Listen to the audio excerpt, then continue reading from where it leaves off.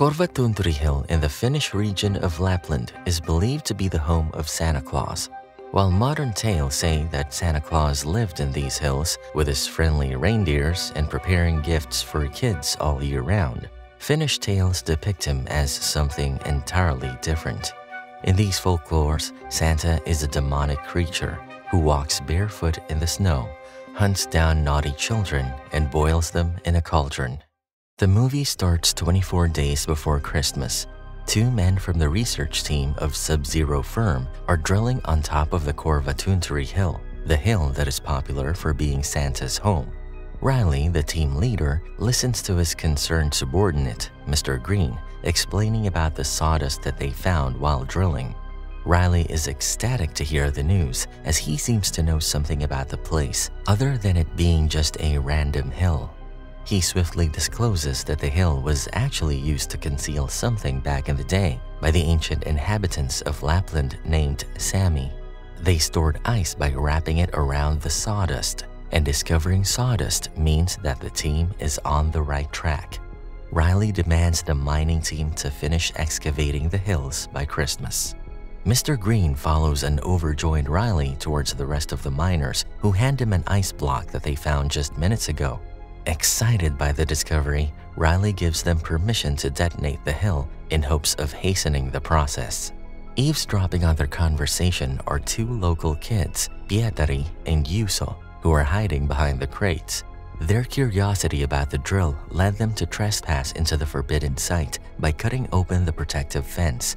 Juuso, who understands English, translates to Pietari that the hill will be blown up. On their way back home, Pietari can't help but think that Santa is buried inside the hill, which is why he believes the miners want to blow it up.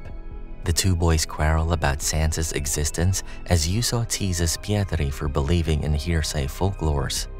At that point in time, they hear an explosion at the top of the hill, witnessing the excavation process being put into action. Unable to quench his curiosity, Pietari surrounds himself with a pile of books about Santa Claus in his attic bedroom and begins reading them. But to his dismay, all the information he finds about Santa scares him. Santa is depicted as a horned demonic creature that walks barefoot in the snow, hunts down naughty children, and boils them in a cauldron. Disturbed by the information in the books, Pietari stares towards the hill, imagining Santa living so close to him. The scene then changes to Christmas Eve. Pietari's dad, Rauno, a local hunter and butcher, sets a trap for the wolves in hopes that they won't hunt down the reindeers. He finishes the trap by using a pig head as bait before walking up to his house to wake his son up. Pietari, with his floor covered in books, seems to have dozed off by the window, trying to keep watch for Santa. Suddenly, a loud thud on the window wakes him up. Afraid of Christmas that might bring home the evil Santa, Pietari tapes the 24th of the Advent calendar, refraining from opening it. He looks through the window and notices bare footprints outside his window. Afraid, he runs towards Rauno, who is now at the slaughterhouse. The timid kid asks his father if he climbed the roof, but his father denies it and tells the boy to stop fantasizing and get dressed for the reindeer hunting. Realizing the footsteps were not his father's, Pietari becomes clear that Santa has been spying on him and returns home to get dressed. Soon, they reach the designated spot and meet other hunters, getting ready to hunt and sell reindeer for Christmas. They also meet Rauno's friend, Piparinen, and Juuso, who mocks Pietari yet again after hearing his doubts about Santa. Piparinen tells them that they need to be extra careful as the explosions might have alarmed the wolves. However, none of them know what is actually happening on the hill. Right then, they see a reindeer moving towards them. Everyone gets ready to herd, but they are all taken aback as only two reindeers enter. To find out what kept the remaining animals back, Piparinen, Rauno, and the two little boys go off in their snowmobile only to find a scene that shocks everyone. There is a herd of reindeer slaughtered near the border fence for an unknown reason. Just then, Aimo, a fellow reindeer herder and Juuso's father, enters the scene, however, from the other side of the fence. He shows everyone the hole he discovered, which makes the adults assume that the wolves have made their way through to kill the reindeers. The little boys start panicking, Thinking that the hole they made caused all the trouble, but since no one knows it was them, Juuso suggests they stay quiet, while the men silently follow an enraged Rauno, who has broken the security gate towards the hill. Pietari examines one of the reindeers and notices a bare footprint. He instantly realizes that it was Santa's doing, which only adds to his fear. By evening, they reach the top of the mountain, only to find out that the drillers have already fled. The men gather around a huge hole and assume the drillers must have found something while mining. Pietari, however, is still inside the office where he finds a diagram on the wall through which he learns that they have dug up Santa. Disappointed, the group returns home for dinner. Back at Pietari's home, he explains to Juuso that Santa has escaped while stapling his advent calendar. When he brings up the topic about the hole, Juuso warns him to forget about it before returning home. Following that, Pietari goes down to have dinner with his father, who has prepared gingerbread and milk. To lighten the mood, he tells his dad that the dinner tasted just like his late mom's cooking, but the man is sad about the money he lost because of the dead reindeer. After dinner, Pietari once again stays by his window, but this time holding a bunch of keys so that the clanking would help him wake up if he falls asleep. Back at Korvatunturi, a concerned Mr. Green calls Raleigh to send a helicopter, claiming something terrible has happened. Yet Raleigh cuts him off and asks if the cargo is ready, to which Green replies that the extracted cargo was a living creature. Regardless of Green's constant call for help, Riley only cares about the cargo. Mr. Green goes silent mid-conversation as his teammates' safety helmets roll all over the place. A man appears in the scene who seems to have wiped out the rest of the people.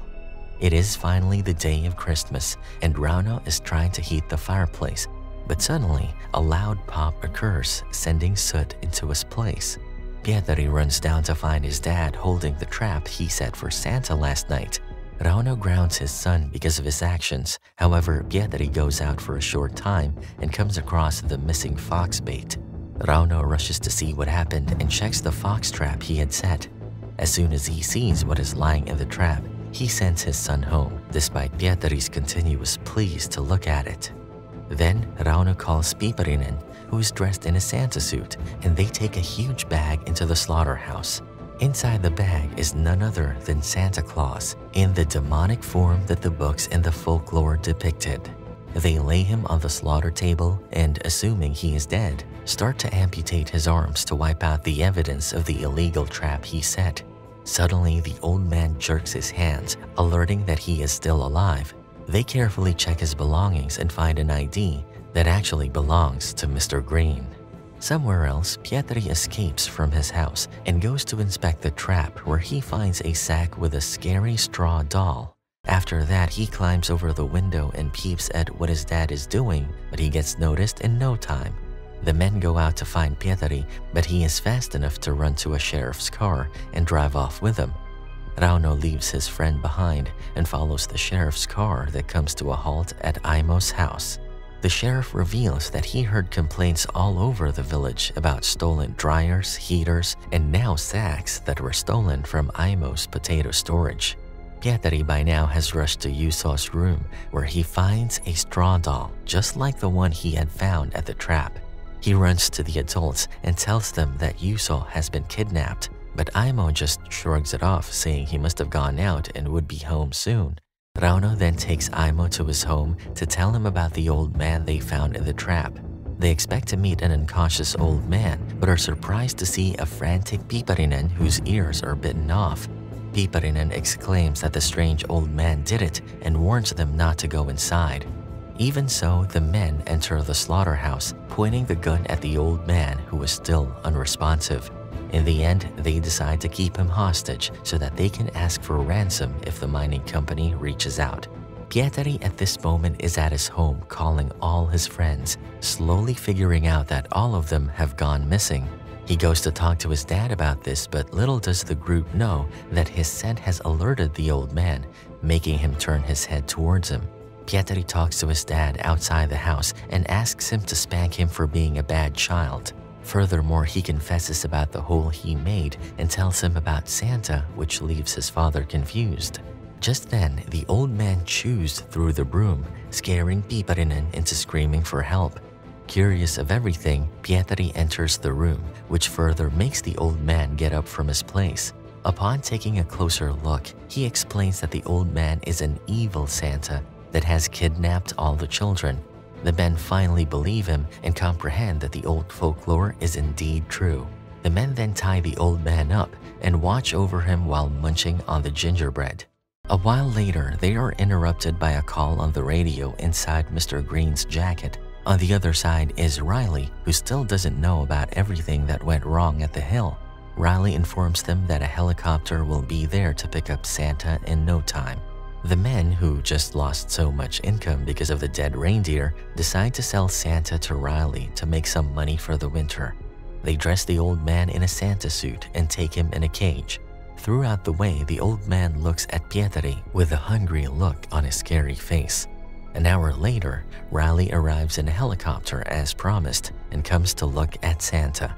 The men try to ask him for money, but as Aimo isn't a fluent English speaker, Riley doesn't understand them. While the men are busy with the old man, Pietari makes his way to the big hangar. Riley goes near the cage and examines the old man. As the old man's eyes start glowing, Riley abruptly urges everyone to keep their guns down and smile as broadly as they can. He then tells them that the old man in the cage is just one of Santa's elves and not Santa himself. In that brief moment, the light goes out and the helicopter's pilot disappears with a scream. The men suddenly freeze in horror as they see many naked old men all around them, ready to rescue the prisoner, who actually happens to be an elf. At the same time, they realize that Pietari is missing and go towards the hangar while defending themselves. Riley, however, is on the floor, wearing an axe for a hat. The three men finally get into the hangar, relieved to have gotten away from the elves, but find an unwelcoming sight inside. A huge creature with horns lay frozen in heaps of ice in the middle of the hangar. It is none other than Santa Claus, who is surrounded by heaters, dryers, and everything that the elves have stolen from the villagers to break their master free from the ice. They notice the sacks that have filled the place and hear children's voices coming from them. Aimo finds Yusaw in a sack and unties him. Unable to think of a way out, the elders go into a state of panic and start screaming to block the entrance. Pietari, who has remained calm all this time, grabs their attention and reminds them that the elves won't leave the hangar as long as the kids are there. While thinking of a way out, his eyes land on some explosives which he thinks can be used to blow up Santa Claus.